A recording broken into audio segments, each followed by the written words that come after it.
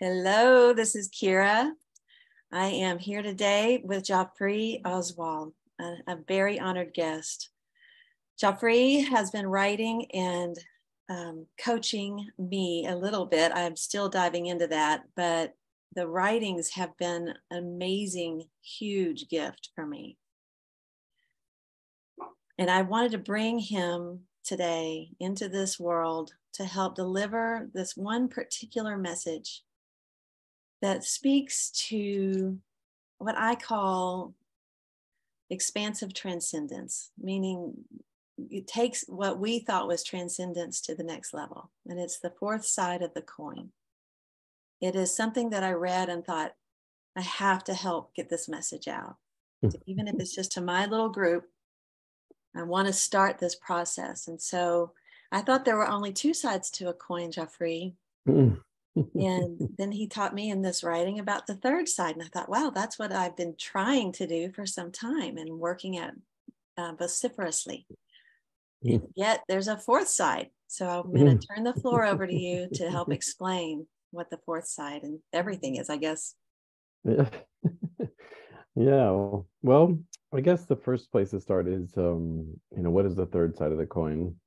Which most people don't see it, but yeah, it's the edge between the opposite sides, the good and the bad, the light and the dark, the male and female. And I like to take it more to a personal level. Like sometimes our ego, gets involved with our spiritual progress or manifesting what we want in life. And so we play these games of I'm inferior or I'm superior. And so we get caught in playing that I'm less than, I'm nobody, I can't do this life, or I'm on top of it all, right? So the third side of the coin is this middle edge where the ego can't grasp onto anything, right? It's basically balanced in both sides. And that's where we can find peace within ourselves. But the fourth side is a whole different game. So the fourth side is basically the space or the table that's supporting the coin, right? Where's the coin existing? It must exist in some space, some dimension of reality. And this is the fourth, fifth, sixth. There's all these other dimensions that we don't see or we're not aware of, that our eyes only see a partial spectrum of light. We don't see ultraviolet light. And so we don't see this fourth side of the coin that exists. And this fourth side is where the ego and the mind and our experience of duality, it's the container for it all. And this is also who we are. We are connected to everything. The consciousness that we are is in everything, every atom in this universe. There's no place that our consciousness doesn't exist. So being that the way that reality is, it's like, how can we drop into that? Without the mind. So you have to actually drop the mind. You have to first go into the third side of the coin, which is the ego is just like, okay, I'm balanced with all that is. I'm balanced with my past. I'm balanced with my future. I'm at peace with everyone in my past. I'm at peace with everyone in my future. And once you get to that place, which can take a lot of time or just a lot of letting go, then there's a natural effortlessness of just dropping deeper into yourself, which is this spacious, timeless space where it's like it's infinite. It's our soul, it's our spirit. We're connecting with our spiritual dimension, spiritual essence, which is what wasn't taught to us in school, right? It was kind of illegal for you to find God within, right? And so this is the next dimension for this world, is to access this and to know this. And so what we're doing here is we're dropping the mind chatter and the ego, which is always wanting and craving and desiring for more. And if I get this, then I'll be happy. If I have this, paradigm of thinking, then I'm going to arrive. Well, it's always chasing something. But this is about letting go of all of that and just dropping inwards to this space, which is infinite. And this is the fourth side. So, the mind can't grasp infinity. The mind is only able to hold on to these limitations. And so what we have to do is kind of break the mind free from all of its paradigms, which is not easy because we have to use the mind to transcend the mind. We have to use some tool. And so this is, this is about quieting the mind, bringing the mind to a place of absolute stillness and silence, which is really the gateway to awakening, to our spiritual awareness of who we are. So it's interesting. You write, sorry, my kitties are in love with you right now.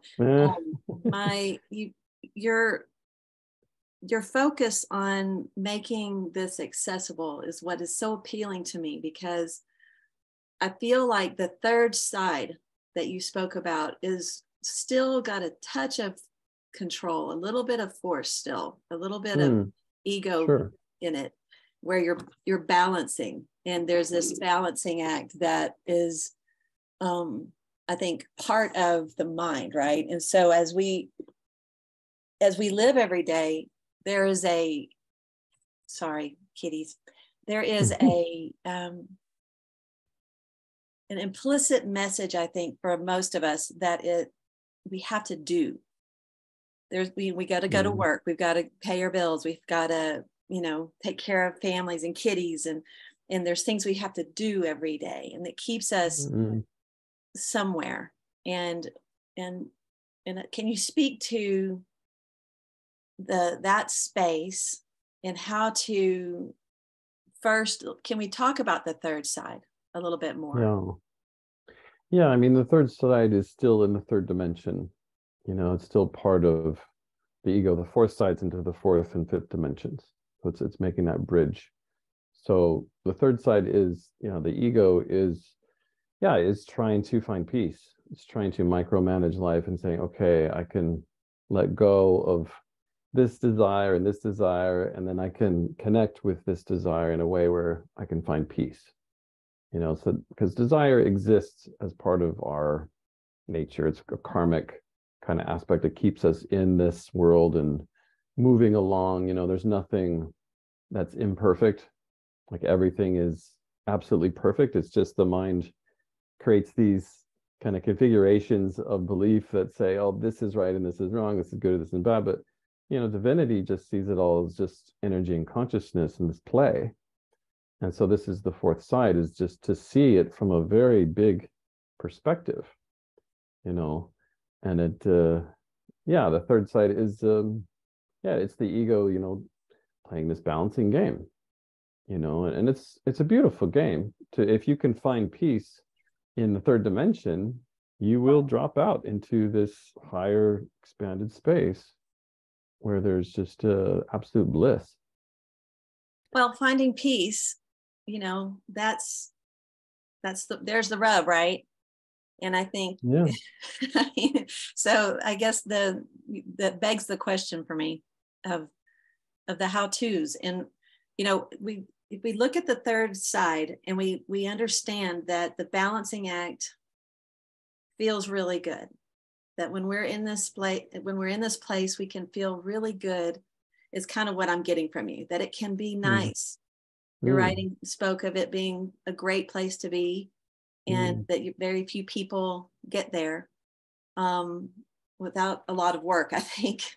And if we're on the third side, excuse me, then what is it that we must let go of? Where's the teaching? Where's this path?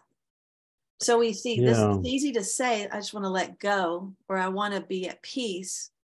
What is the advice to move smoothly from 2 sides to 3 sides to 4? Yeah. So the first step would be to acknowledge that there is no doer.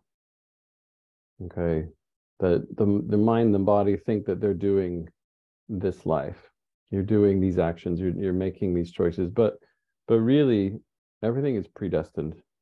Everything is, it's like billiard balls, like a billion billiard balls are like, you hit one and there's a exact configuration of how they are going to hit each other with the positions they are in, and it's going to happen the exact perfect way every time that you hit this one ball. It's going to go and it's going to do that every time. Exactly. So it's like there's billions of, trillions and trillions of atoms or whatever that are in the universe that are constantly hitting each other, but it's all guided by a deeper force. And it's like, we're not the doer. We think we are. We think we're separate from the divine. We believe that we are separate, but we're really just, a drop of water in the ocean. And it's this deep separateness, this individuated separateness that makes us experience suffering. But we need that suffering in order to experience freedom. We need the slavery in order to feel this sense of, being free. So everything's perfect, right? The slavery that the world is in right now, it has been chosen on a deep karmic level so that we could expand out of it, grow out of it into this place of knowing ourselves as the divine, the God source itself that can manifest anything. That we don't need to live in these limitations. I love the experiment of the fleas in the jar, where they grew these fleas as babies into this little glass jar that was, very small. And the fleas could only jump so high and they could only stay on the sides, right? And so as the fleas got to be adults, they removed the jar, but the fleas still stayed in that same jar-like configuration.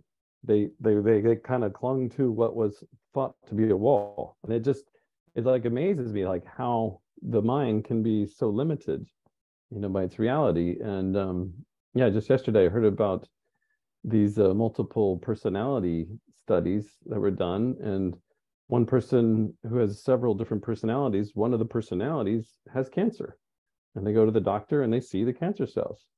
The next day, the other personality takes over who doesn't have cancer. They go to the doctor, there's no cancer. Unbelievable. Okay, so the power of the mind is immense. The power of belief is immense. And there's so many different, studies about there's hospitals where, people are chanting, you're healed, you're healed, you're healed, and bringing this attention into you. And then all of a sudden the tumor goes away. Yeah. In 3 minutes, so there's so much proof that we can create reality and shapeshift reality based on our beliefs and what we think is real and what's not real. But this is all part of the karmic play of life. We are God manifesting reality with every thought we believe is true, right? So what we have to do is to drop into the stillness of that, the recognition of that, to surrender into, it's almost like the ultimate laziness. We have to kind of sit back so deeply into ourselves that it's like this bubbling up of the truth of who we are, and stop reaching and running on the rat wheel for the next bit of cheese. It's the opposite effect. It's like, okay, I've done that enough. I've reached outwards into the world enough. I'm going to reach inwards, and more like falling and surrendering inwards. And that's where we find the peace, we find the balancing that naturally happens, that you're not the doer. You don't have to try to balance things. Things are already in perfect balance. It's just that you don't believe that because the media is going to tell you it's not true. Right. The media is going to say, oh my God, the world's blowing up, blah, blah, blah. Well, the truth is the world is perfectly balanced and spinning perfectly, and all the stars are aligned all the time. And you'll never get that message from anywhere out in the outer world. The media or whoever, that's like, nobody's going to tell you that because they're not experiencing it, for one. They don't believe it's true. And they don't know anybody, who's living that reality. But that's how you know that you're on the fourth side of the coin. It's because when you actually know the truth, that everything is perfect exactly as it is, like to detail. And everything is guided by a force much bigger than the beings that, are running this planet, or the intergalactic beings that are, taking care of our planet. It's so much bigger than we could imagine. So we have to just surrender deeply to the spiritual truth of what we are. And that's why we're here. We're here for a spiritual awakening, the whole planet. So we're moving from 3D to 4D to 5D. And in that fifth dimension, we will be a completely different species, and we'll join the intergalactic, peaceful universe that exists. And so that's the whole play that's happening. over this sort of Armageddon kind of situation that the world is feeling right now. Like it's like and we have to have war to have peace. We have to have the duality.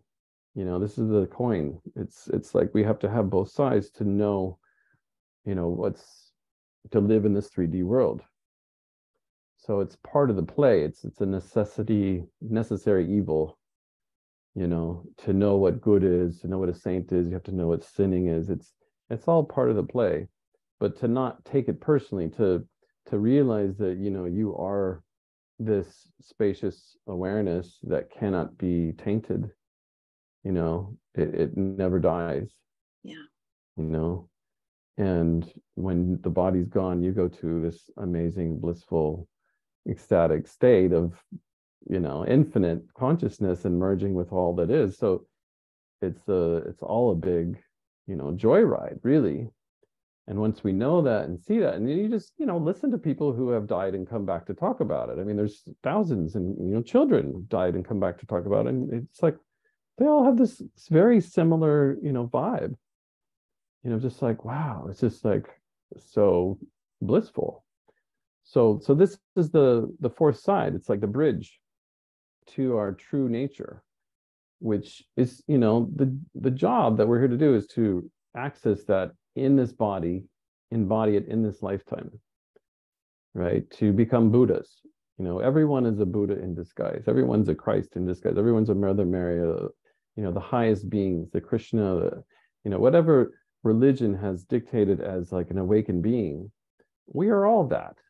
Everyone is that. It's not that these guys are separate, they're special. It's like we are all that. It's just that they have somehow released attachment to, this side of the coin or that side of the coin, which was causing suffering. And they found the middle, the third side, and then they finally let go of that third side. And they're living from this other dimension. And from that other dimension, it's so easy to manifest whatever you want in this world. This world is like a toy that you can play with, and you can create anything very quickly. And we're very magical. And this is what wasn't taught in schools, right? Because if they taught this in schools, they wouldn't have a workforce. They wouldn't have anybody to, yeah, there would be no, right. Right. So that's funny. Yeah. And it's like we have to be fed these lies in order to have this craving for the truth.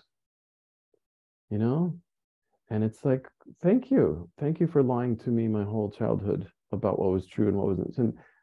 And from that place, I can have this deep reverence and gratitude for when the truth hits me. It's like, oh, such a relief. Now I'm no longer confined to this lie that I've been living. And there's this wonderful sense of like, expansiveness and freedom. So this is all part of the play, the awakening play. So you got to be asleep to wake up, And then we go back and forth, right? We go back and forth in this process. So some days I'm very awake and it's amazingly peaceful and I'm expanded and I feel so aware. And then somebody will say, did you see the war stuff? And these 5 people were killed by this huge missile. And it was and I'm like, and then I feel myself falling back to sleep and I feel the fear and the anger rising back up and the injustice of it all and the imbalance of it all. And so I guess the deep knowing is still there. Is it easy to wake back up? Like when we're in there, what's your advice to trigger us back into awakened state? What's the process? Like you coach people to do this, right? Yeah. I mean, it's really about just getting the foundation of truth into your heart, into your soul. Just get it embodied, that there is no death, for one. Nobody dies. The body may come and go, and it will come and go for thousands of lifetimes or whatever. And those people who died in that war, they're probably right back into a body immediately. Like most people don't think about this, but as soon as you die, you're immediately back in a body. Immediately. Right? There's so many deaths and births happening all the time. And it's like they have these desires, they die with these desires, and it's like, boom, let's keep trying to get that desire. Let's try to keep working on waking up or becoming more self-realized. So it's like, so I don't know. I like to entertain this idea that, that you go right back into the body immediately. And I don't know if this is all for everyone, but because of that one thought that we do immediately come back, it makes people a little bit more aware of the thoughts and beliefs that they're choosing to hold on to, and to stick to, because guess what? As soon as you die, you're going to come back immediately as a baby with these same beliefs. So what are you going to do? And start over. Yeah. Yeah. But you're going to still over. hang on to these same beliefs. So why don't you let them go now?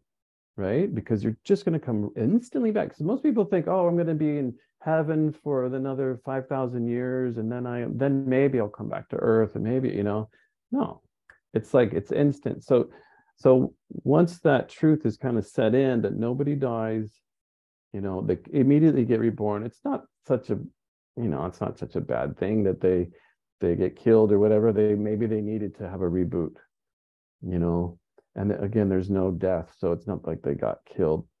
So it's just once you're living from the fourth side, you don't really take the media and all the crazy fear-based inflections that it puts on us as the truth, right? It's like you see that, oh, okay, this is the dark comedy, that is being pushed on me. And it's horror. Like you go to Netflix and it's just like horror and darkness, and it's like, okay, thank you. Thank you for showing me the dark side of the coin. To my belief system. Thank you for showing me to me, right? Yeah, where you're still holding on to a lie. Because at any time you're in pain or suffering, it's because you're living in some belief system that is a lie. It's not the full truth. And so when these people die in this war, it's like, no, they didn't die.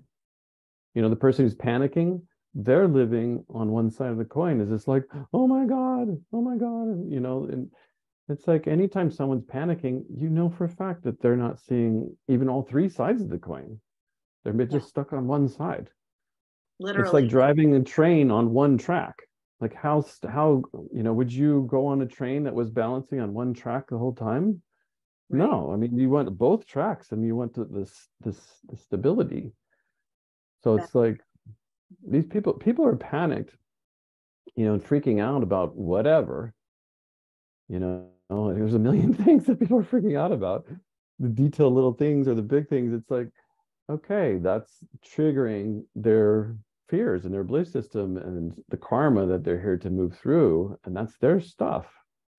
And it's like, you don't have to buy into it. And if it triggers you, okay, well, then that's your stuff. They helped you to see what you're still carrying and where you can detach, And so detachment it's really the secret, it's like, how can we be really connected in our relationships and yet have a deep sense of detachment as well?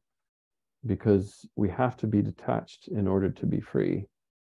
And that, it's tricky. And that's, relationships are the most challenging thing, to really be intimate with someone and then not get hooked into their karma. But again, everything's perfect. So it all works out as it's supposed to, Well, and that's easy to say and hear and think when we're not in the fire, right? But yeah. What you're speaking of makes me think of and makes me want to pivot us just a slight bit to karma specifically, and the idea of internal programming, or what I call a box that I've built for myself.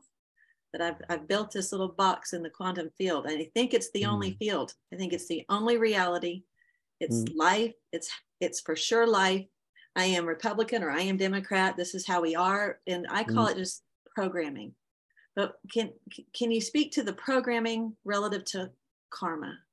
Like, how is one perpetuating or playing through the other, or using the other? Yeah, I mean, that's a really good question, because they're definitely connected.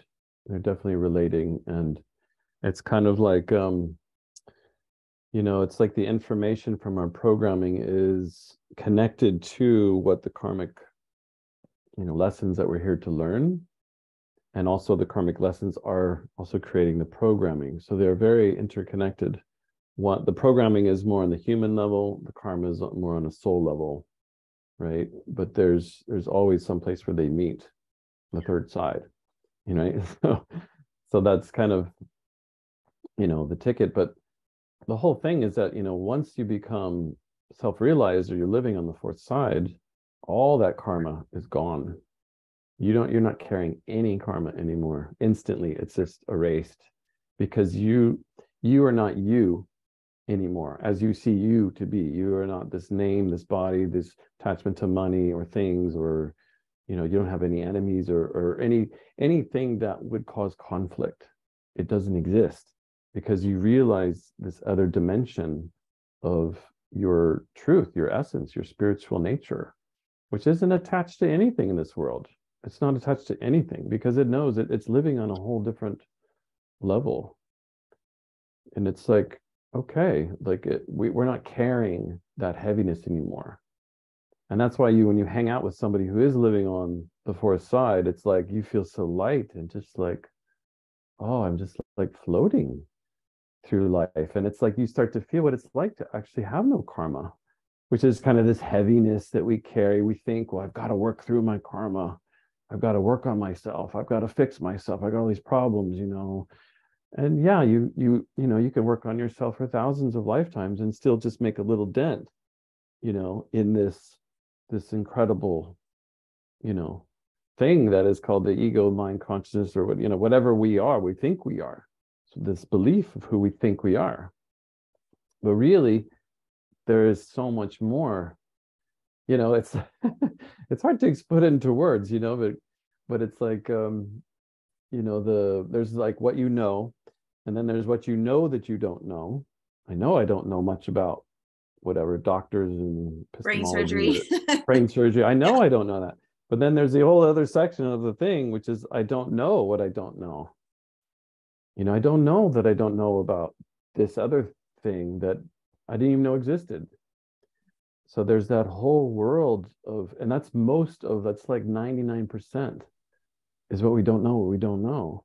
And this is like the fourth side. When you step into the unknown, and it's really terrifying for the ego to live on this every day, but it's extremely exciting as well.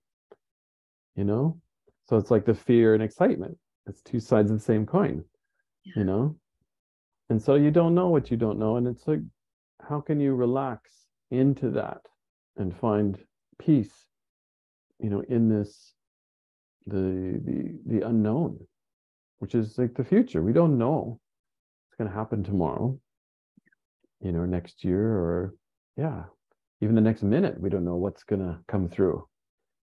So it's like, how can we live in this anticipation, this excitement, and this joy, and this love, and this trust, and trust is a huge word. It's like, yeah, that's the biggie, isn't it? It's the biggie.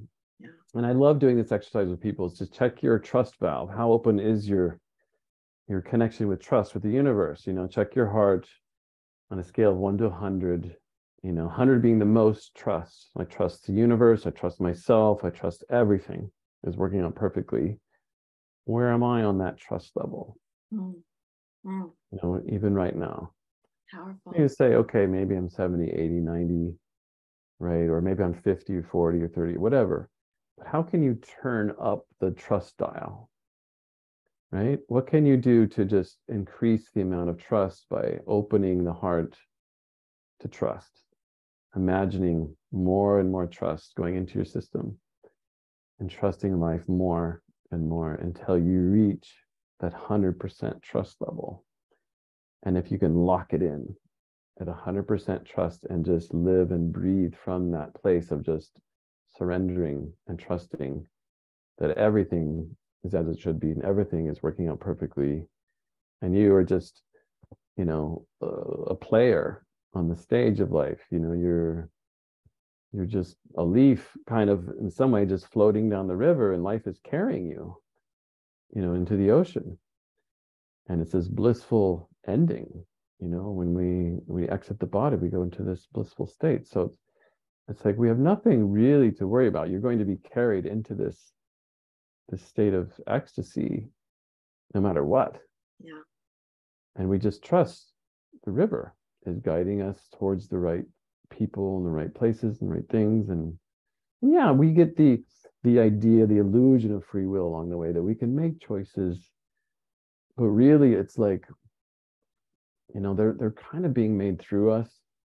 This is the big three, the big three. There's the free will and predestination. There's another opposites. And how can we find the middle path between free will and predestination? So everything's predestined? And no, I have total choice over my reality. Each moment I can choose. It's crazy. Yeah. Yeah, it blows the mind. But how can we find the middle path between free will and predestination? And when you find that third side, that's a big one, where it just shifts so many dimensions of the ego's need to control reality, to be in charge. And you get to this place of real surrender.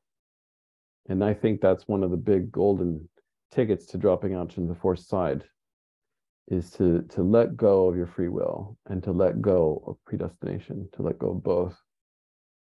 And to know they're both true, but they're also both, they cancel each other out. Like everything in duality, will cancel each other out. Once you see that you're on the edge of the coin, you can see both sides, and you're like, you drop away and you're into the fourth side.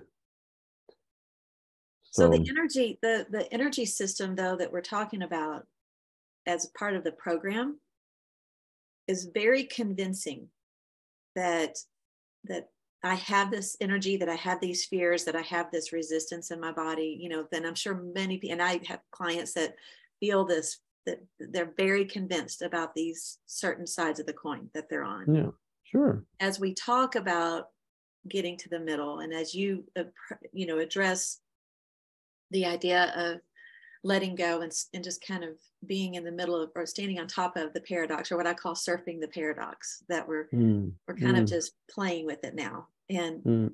But when we get into that state, it feels accomplished. It feels amazing, because we're in nothing, right?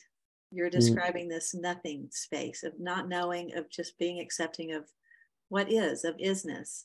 And the programming, though, as we move more consistently in that space, does it just fall away? Does the karma just, or the energy systems that we've built up over time that kind of, to me, look like an onion or a mandala, some type of twisted series of belief patterns that we kind of fall into from one day to the next in a repeated fashion over and over, where you're experiencing the same thing. Is there the Course in Miracles talks about purification process, that there must be a purification. And I've experienced as well, as I meditate more, and as I step more into that trusting open space, as I sit back into my spine and I let go of the need to charge forth and to control, I do feel the pain of letting go. So I feel the tears will come up, or the anger will come out of me, and that kind of thing. Is there a process that you're describing that doesn't require the purification, in terms of feeling the karma as it comes out and gets transformed? Or what are the steps that you can describe? Well, I mean, it is helpful to go through the purification, of course. Of course, it's going to be much easier to transcend duality when you're fasting or cleansing. You're in a constant state of presence and awareness and a meditative connection. So it is, it's absolutely helpful, but also it's not dependent on that, right?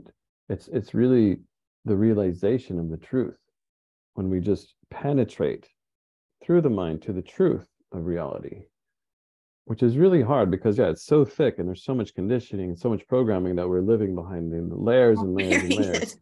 Yeah, we're wearing it. But the thing is it's like, where are we fighting it? Where are we thinking it's wrong?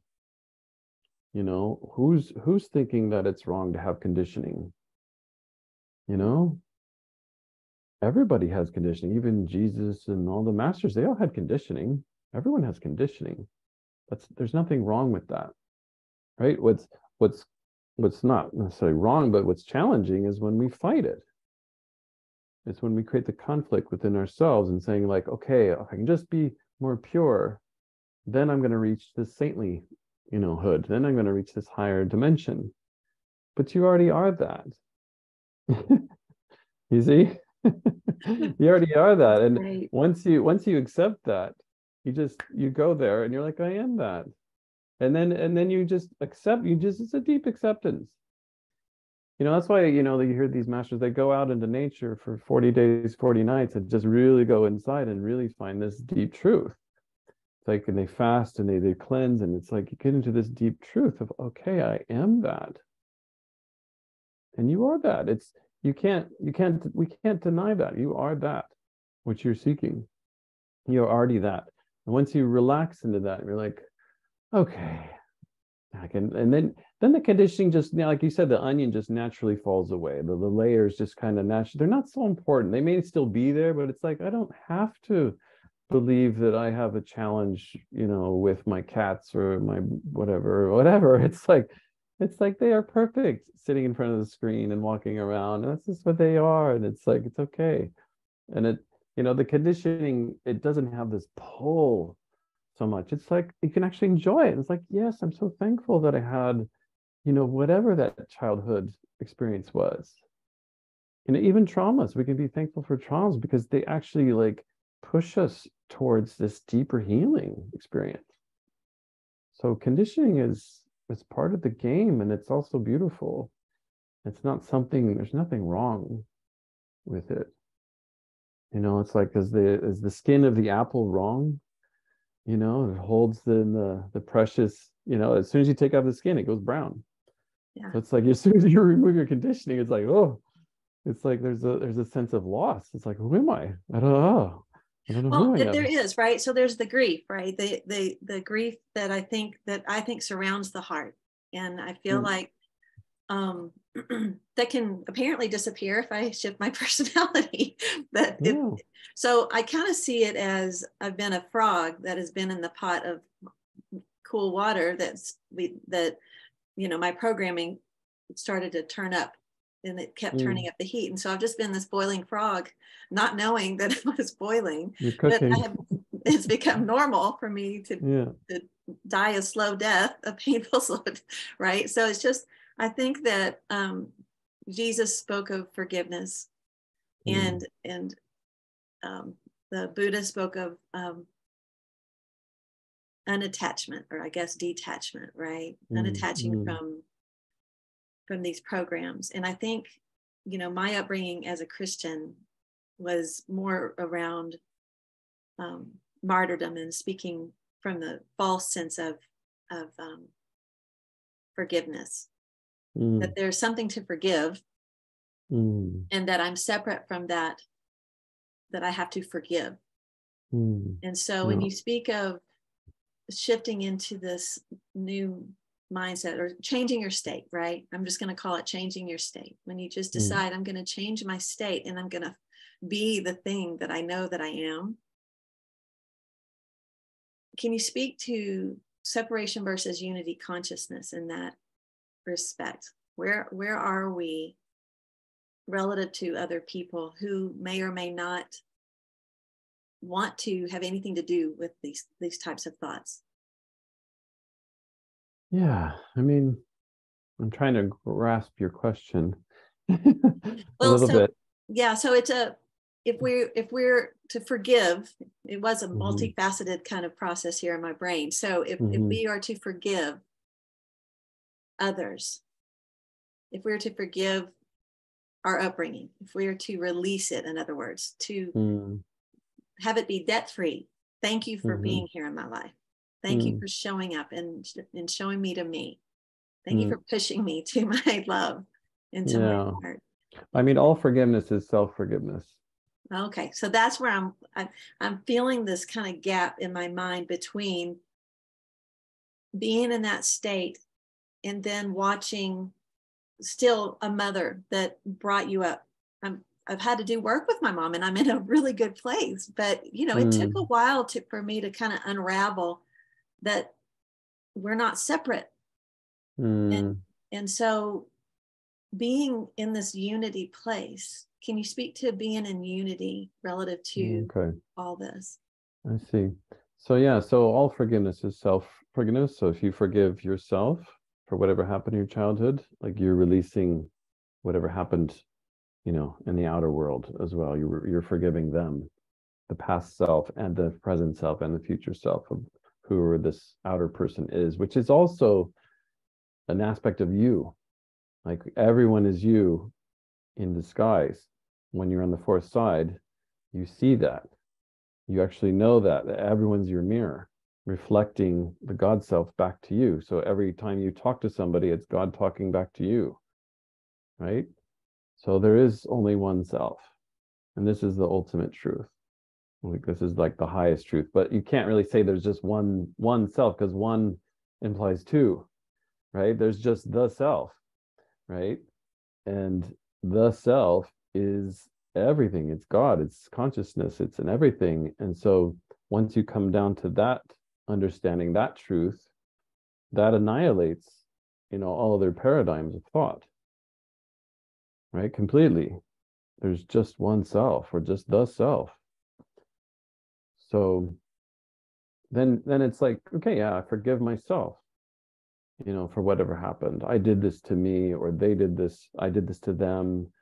You know, it's just the play of karma working itself out. And so, again, we don't know how many lifetimes that we've been playing this back and forth. Like how many times that your mother did this to you, and then you did this to your mother. And right. I mean, who knows, right? So if you see that, you're like, okay, this is just one little tiny, you know, sliver of the movie. We're watching one frame of this long movie, and it's okay. This is not the whole movie. But see, once you step onto the fourth side and you get a glimpse, just a glimpse of the whole movie, you're like, oh, I get it. Like, that's me being hard on me again. That's me hating myself again. That's me shooting on me again. Shitting. Yeah, shitting on me again. Yeah, and it's like, okay, this is the karmic pattern. This is the heaviness that we carry, is this debt, you know, that it needs to be paid off. Yes. Yeah. Wow. That's beautiful. Should is debt. And it's only a debt from me to me. Yeah. Oh. That I've wound up and be made true into this little story. Yeah. And so I've formed a personality. We form personalities, right? That are based on all these debts, if you will. Yeah. Yeah. These subconscious debts. So I guess really kind of, as we kind of come full circle, as we understand who we really are, the subconscious kind of is not a thing. Is that possible? I mean, yeah, there's still, like, you know, impressions, you know, like they call them samskaras, that are just these deep impressions of the karma that comes through. I mean, it's until we are fully self-realized, until you are living, walking, breathing 24/7, knowing there's only one self.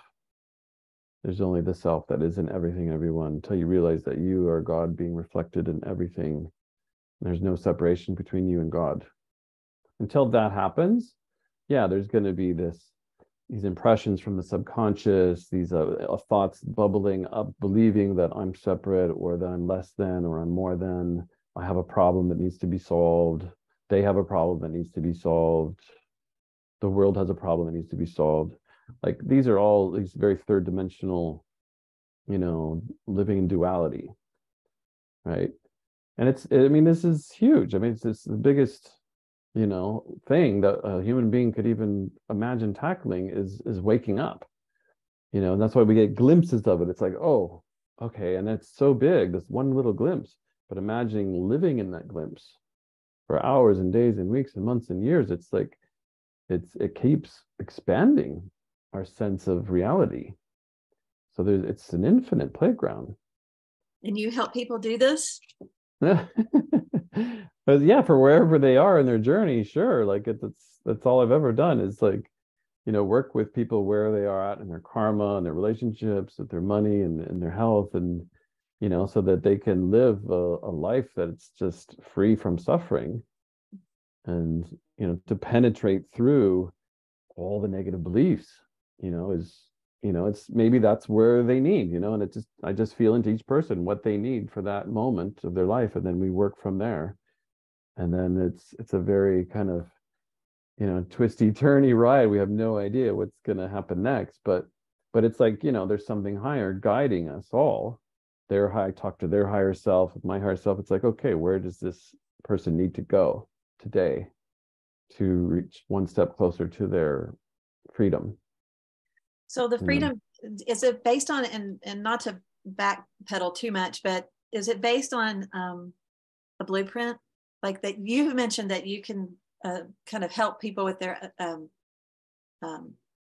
Akashic records, or you can tap into their Akashic records if they want. And so is there a blueprint relative to these records, and can we shift that blueprint if we're I mean, and I ask, what does this person most need to know? And I mean, the Akashic records is the information of all space and all time. It's kind of like the mind of God, and all information is in there that has ever happened in the universe. So it's a very huge database of information, which we all have access to.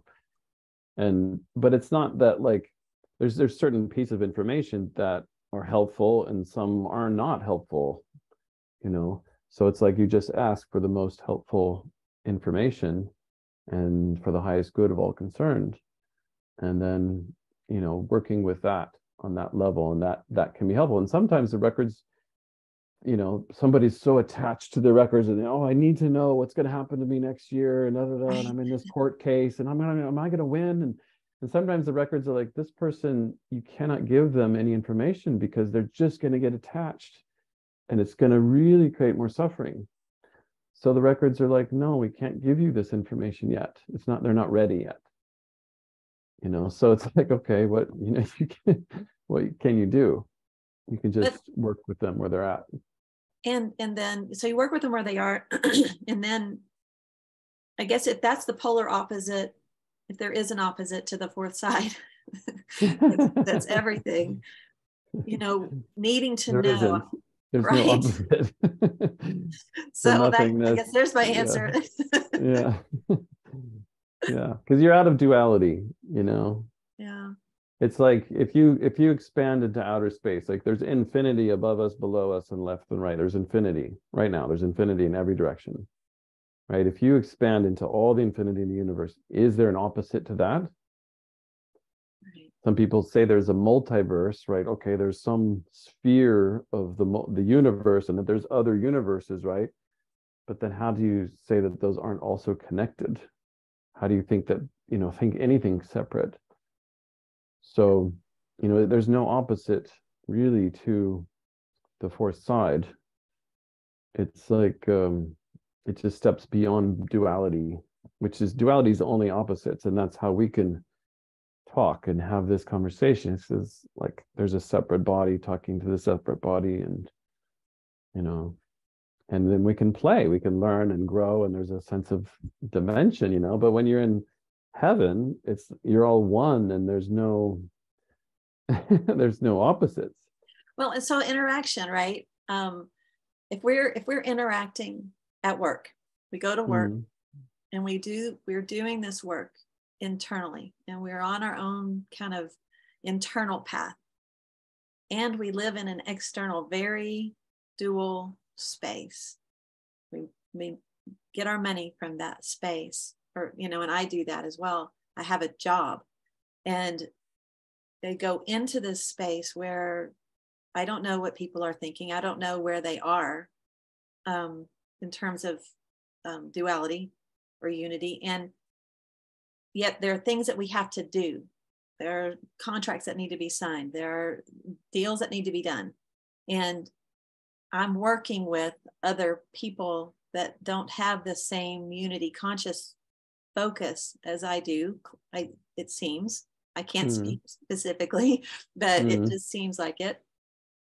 what is the advice to stay in the fourth? Is there a tip or a trick you can leave us with for staying in this fourth side spaciousness while we're in this world interacting with people, as opposed to running off to a cave, which I would love to do? If you've got a cave that will pay me and feed me, I would love to do that.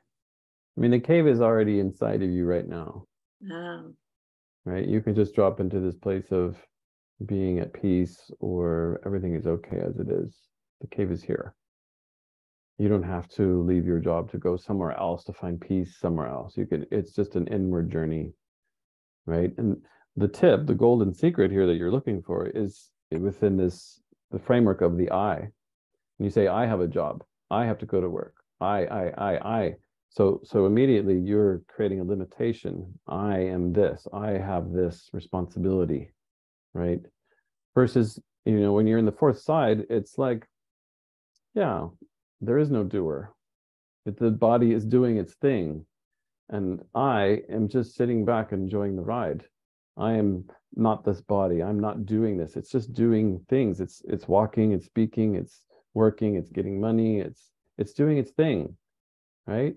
I'm just in the back seat of the limo going, wow, this is such a cool ride. Let's, see where we're gonna go today. Like, it's just, there's more of a relaxed enjoyment of the ride, because that you're not the doer. You are not this I thought that attaches to everything. The real I thought it can't be attached to anything. So again, it comes to this level of attachment, right? And so you just watch your language. Anytime you use the word I, notice what follows. This is ego.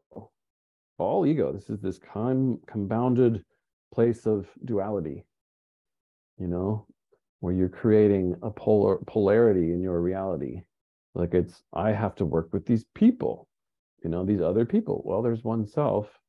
It's just, oneself playing out these roles with these appearing to be something separate than you.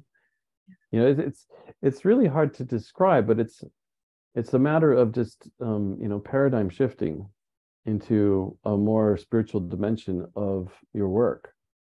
And it doesn't matter really if these people are spiritual or not, if they get it or not. It really doesn't matter. When you're living in this other realm, that you're not the doer, you don't have to tell them that. They'll think you're crazy. Right. But you can just live in this place of like relaxed, effortless, joy of just the bliss of your being. And just be like, the body's going to do what it's going to do. The contracts are going to go the way they need to go.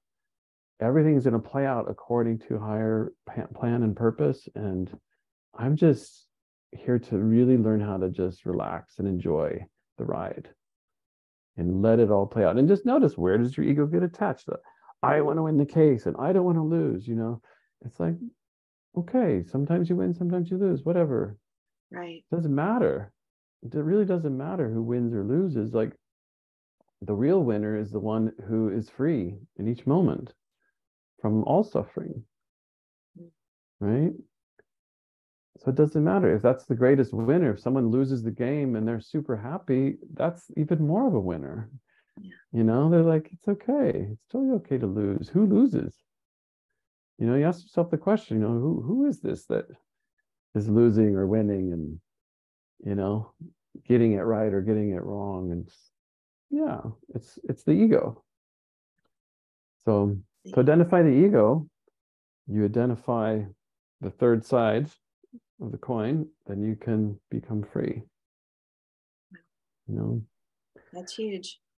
It is huge. It is so huge.